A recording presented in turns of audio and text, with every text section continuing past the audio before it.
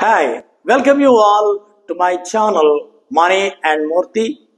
In today's session, I'm going to explain the financial ratio analysis.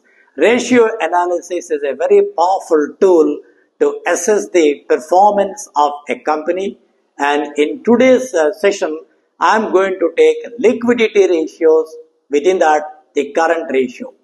Current ratio is calculated as current assets divided by the current liabilities. What are current assets? Current assets include cash, accounts receivable, short-term marketable securities, inventories, prepaid expenses.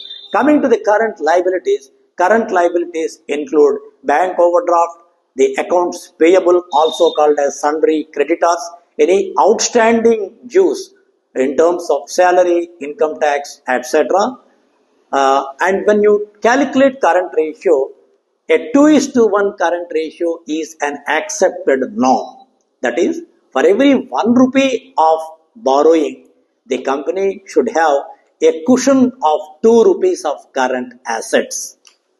Different industries exhibit different current ratios, like a current ratio of a manufacturing company may be different from that of for example, a service company or a hotel industry or an IT industry. What you people are supposed to do? Calculate the current ratios of few manufacturing companies, few IT companies, few service industries, and try to compare the trends over a period of time to understand what is the significance of this ratio.